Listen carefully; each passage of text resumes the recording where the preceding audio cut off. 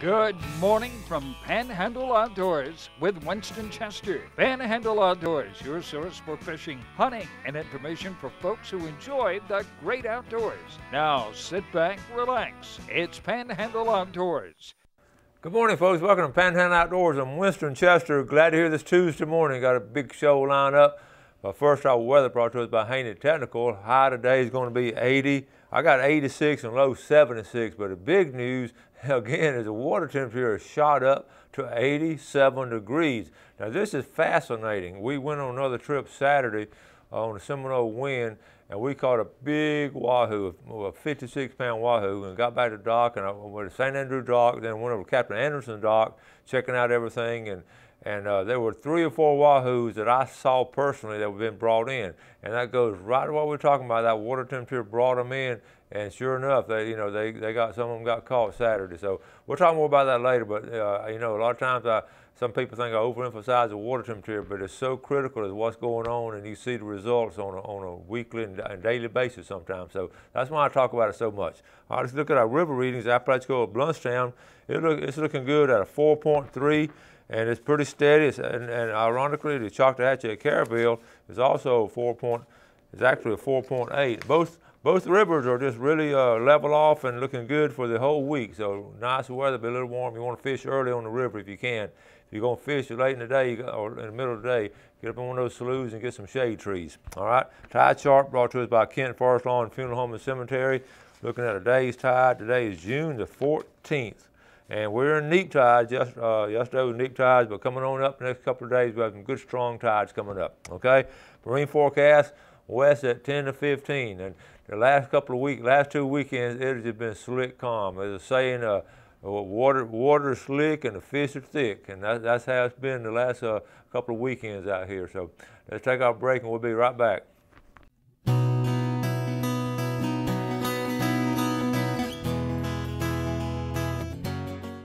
Okay, welcome back. Let's get caught up on our pictures. It was a fabulous weekend here on the Gulf Coast, here in Panhandle, up in the woods and on the water. So let's get started. We're going to start off with a sunset picture. I get a lot of these. I don't show a lot of them because I get so many of them. This one, this is good. This is off Deer Point Lake now. One afternoon last week, this is shot by Zeb Schofield. Zeb is a good fisherman. Fishes Deer Point Lake a lot, but that's a pretty sunset right there. I know that just makes it special when you get something like an added bonus, icing on the cake. All right, let's get into some of these red snapper. How about Debbie Lumley? Nice, that's a great eating size red snapper there. Adria Barnes. Adria got a big old smile. Adria's one of my former students. I think she's finished law school now. I don't know if she's working for these folks, but they all went out the other day. Adria is a good outdoor girl, and good to see her. I haven't seen her in a while. Good to see that big smiling face. Talking about having a lot of people now. This is over in Destin at Crab Island, and they used to be, seriously, I can remember when there were 6 or 7 boats there on a weekend, and you see what it is now almost all the time. It's just, we just have a lot of folks here, and just be aware of it. And when we're talking about game laws and not having limits and all, this is a big reason we have limits and everything. Not that they're fishing, they're just out, that group right there just having a big party. But a lot of people out there are fishing though, okay? Let's jump back to the Lynn Haven Bridge. This is Kenton Robinson put us on Panama City fishing. A nice drum off of the Lynn Haven Bridge. He's facing west right here, looking back toward Lynn Haven. Good drum there, big. That's some big fish right there. All right, let's get back another good local fishing trip. We're looking at Clay Patrick. Just a good trip right there. Good job, nice one there. Melissa Phillips.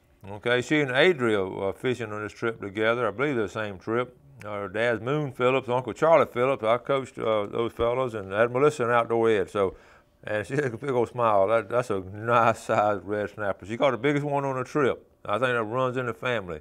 Good outdoor folks there, the Phillips family. Okay, Kenny Bostic. Son-in-law took him out. Todd Burke took Kenny out, and Kenny's been on the show before. Just got back from Missouri from his turkey hunting, spending time up there, and get to jump back down here and catch some nice red snapper.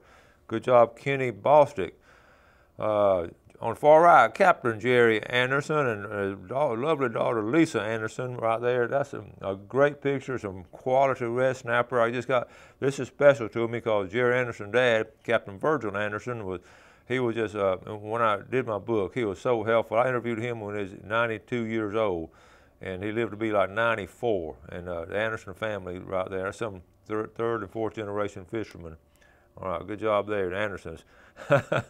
Greg Gladden. Greg's been on the show before, Mosley baseball player, played college baseball. And Greg loves to fish, and you see this happens, now that right there is a big shark bite. You see it's a clean, see how clean the cut is?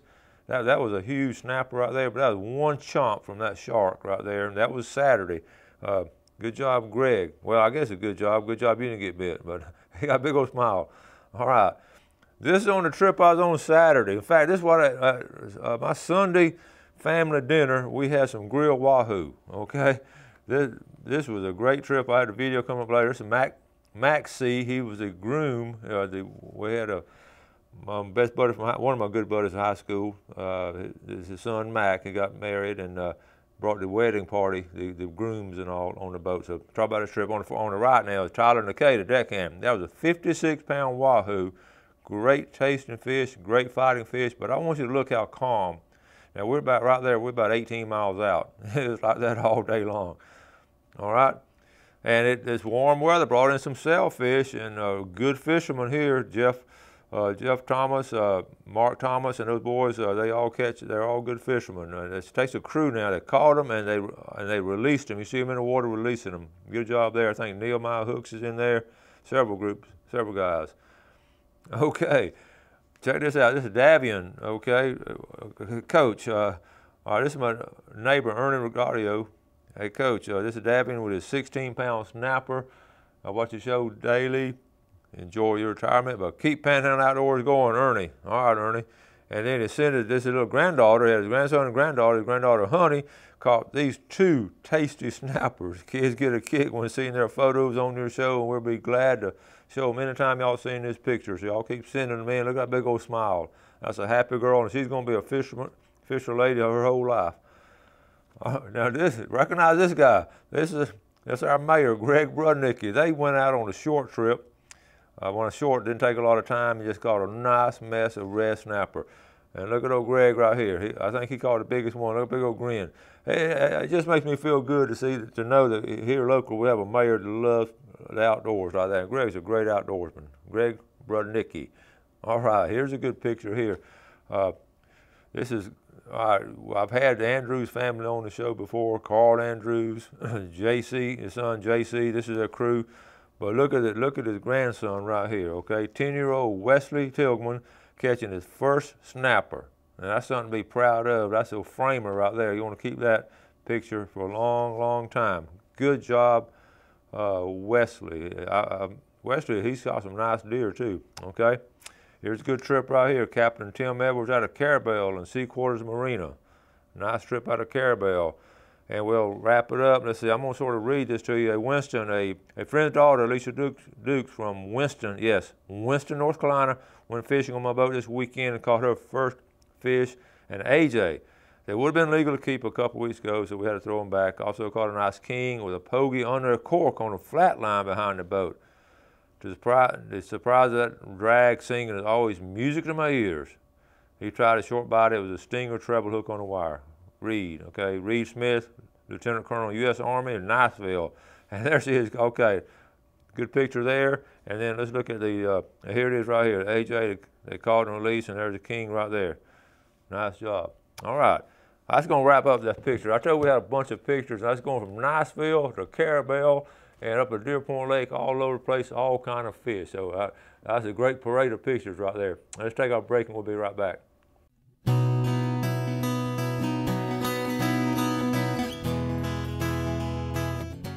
Okay, welcome back. We know Father's Day coming up, and we're going to have a guest on tomorrow to talk more about gifts. I want to show you this gift right here, okay? This is a tumbler, all right? It's called a Corksicle, and it's not the leading brand. It's the second leading brand, and it's rapidly closing the gap, okay? And this is out-of-the-box gifts right here at Hobby Lobby. Linda Lee Lawrence runs that place. Out of the box is right here. So it's behind. Basically, the best way to find it is behind Chick-fil-A on 23rd Street. That little shopping center right behind them is Out of the Box, right there on the end there. and Linda Lee and her daughter Caroline. Caroline was in my class 4 or 5 years ago. Great people, just good folks. I'll tell you how good she is. She gave me this, we were in there the other day, she gave me this to give away on the show. They just wanted me to mention it to her. But here's the key to why this is going to be one of the best-selling items for Father's Day. Of course, you know how popular all these are. I won't call out a leading brand, but everybody knows there are a lot of people having them. This is better in design because I'll show you why. It's flat on the edge, right here. You can see it right here. That's flat, okay? That's flat right there. So when you reach down and grab it, you got something to grab onto. That is a good design. That's good engineering, and I really do like this. In fact, I'm going to give this one away, but I'm going to get me one also later. But it's called a Corksicle. There's a brand name, Corksicle. Great Father's Day gift. You can get, like I said, I tell you how to get there. Tell Linda Lee you saw it on Panhandle Outdoors. Her daughter Caroline, just good folks. I've known the family forever. And go run by and get some. They got all kinds of stuff. Now listen, guys, it's sort of a girl store, but they got a few things. My book is there, by the way. They have my book right now for Father's Day. They have this book, and they have some of these tumblers, ladies, to get your husband for. You're going to get him something for Father's Day. So anyway, Corksicle, we're going to give it away. Let me see, who's going to win this Corksicle right here?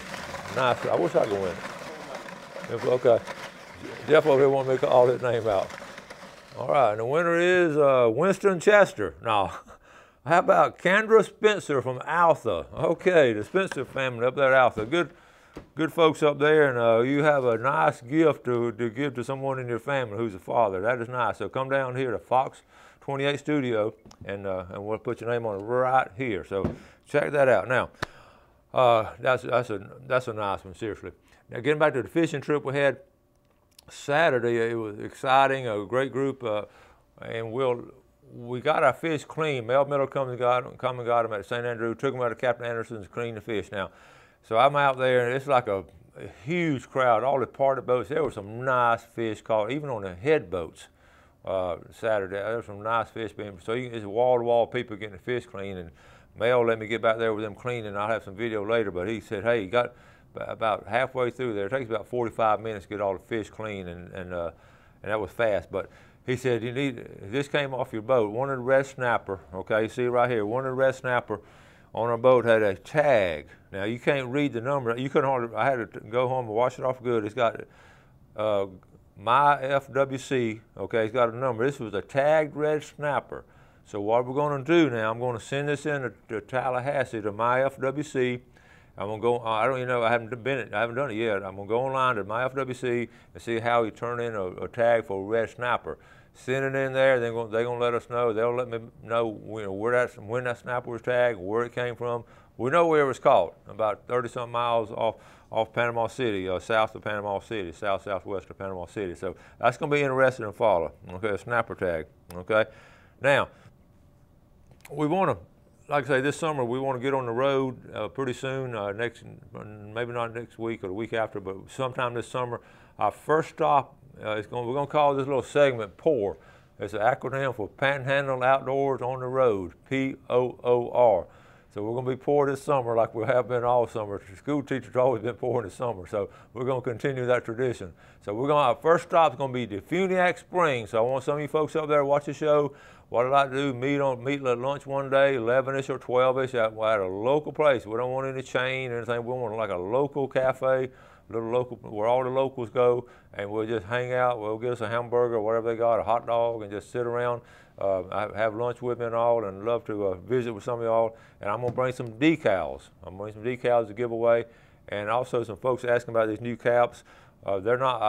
I'm gonna get some more. I ordered a dozen just see how people like them. We got some good comments on them, so I'll have some caps for sale, but and maybe some shirts, whatever. Anyway, I'm not going up there to sell stuff, but I will give you some.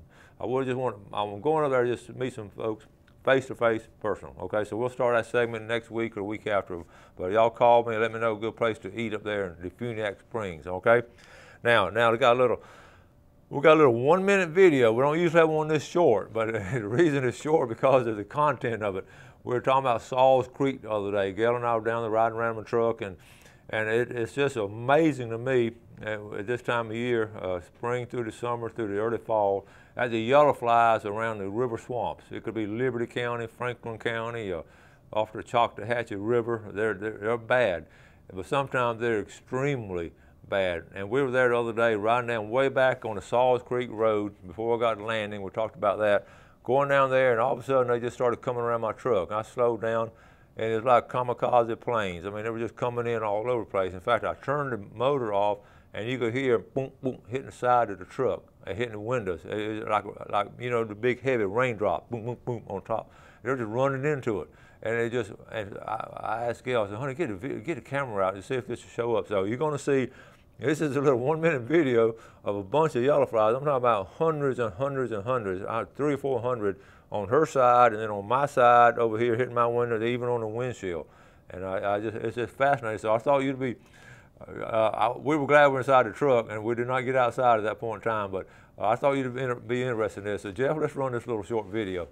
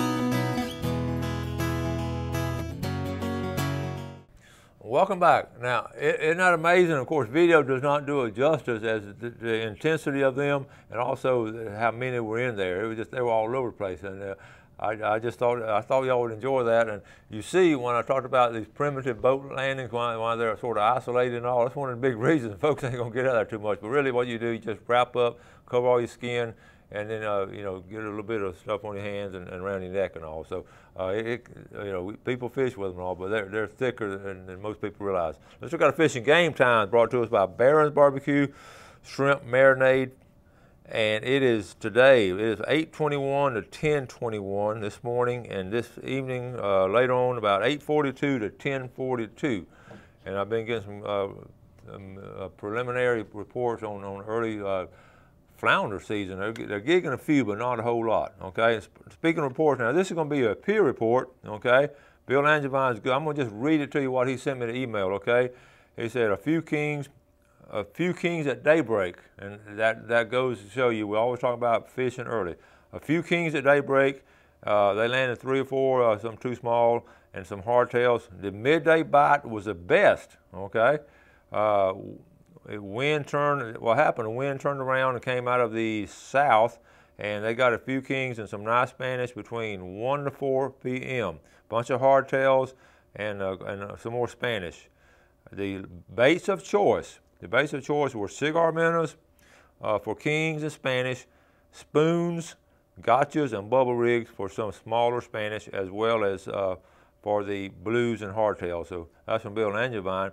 Then it said, this is a Sunday, that was on Friday, this is on Sunday. They got, between 1 to 5 today, they got 25 kings, okay?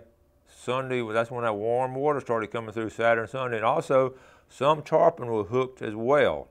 So that's a good report. Bill Angevine, he goes out there about 200 days a year. It's amazing at how often he goes out there, okay? We also had some, the Florida Fish and Game, FWC, they're going to do, this has been interesting, sort of been on the back burner lately, but it's going to pop back up on the bear hunts and what they're going to consider. They're going to consider 4 options. I'm going to just tell you what the 4 are.